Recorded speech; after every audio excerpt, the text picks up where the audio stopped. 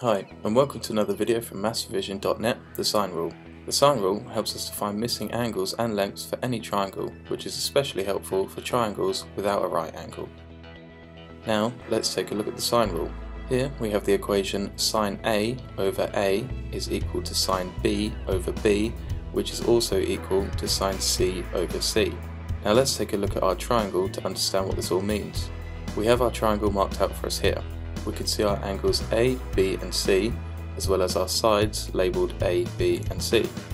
The way in which the sides and angles are labelled are important, as we can see angle A is opposite side A, angle B is opposite side B, and finally angle C is opposite side C.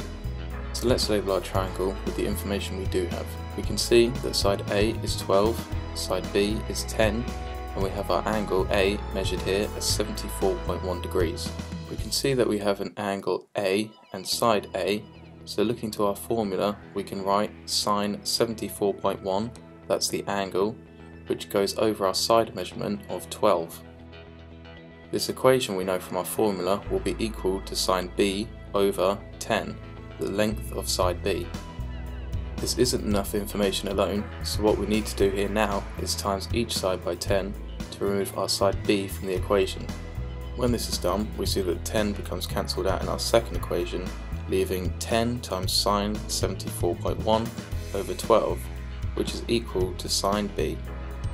Using a calculator, 10 times sine 74.1 over 12 equals 0.8015, the sine of angle B. To find out what our angle B equals from this, we need to do the inverse sign. So, using our calculator, we do inverse sine 0.8015, which gives us the answer 53.27 when rounded to 2 decimal places. This means our angle B equals 53.27 degrees. Now we can continue to find our angle C. This is fairly straightforward, as to begin with, we know that all angles in a triangle add up to 180 degrees. So writing down our angle A, 74.1, our angle B, 53.27, and C, we know that we're going to reach 180 degrees. So as you can see in this example, A and B together make 127.37, therefore 180 take away 127.37 equals 52.63. So our angle B is 52.63 degrees. Now our final missing label is side C. So looking at our rule, we know we have to write down sine C over C, and since we have our angle for C, we know that it's going to be sine 52.63 over our missing label C, which from our sine rule we also know is equal to sine A over A.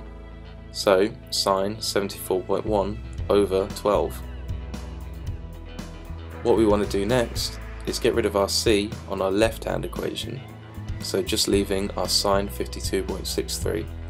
Now to do this we can times the entire equation by C, but we need to remember that what we do to one side of an equation we must do to the other. So our new equation is sine 52.63 equals sine 74.1 over 12 times C. Finally, we'd like to get the C on the right hand side by itself. Therefore, we need to turn the sine 74.1 over 12 upside down and multiply it by the expression. We remember also that what we do to one side of the equation we must also do to the other. So the new expression becomes 12 over sine 74.1 times sine 52.63 equals C.